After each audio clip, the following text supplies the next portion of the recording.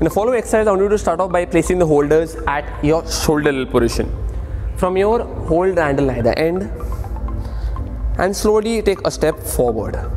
So this is going to be a starting position. Now push the cable straight out and maintain a soft flexion in either elbows.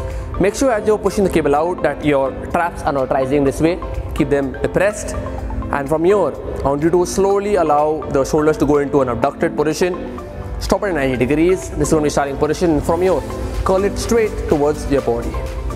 Make sure to maintain the same amount of elbow flexion throughout your range of motion to make sure that we are targeting only our pectoral muscles and no other muscle. Maintain a slow controlled tempo in the entire range of motion.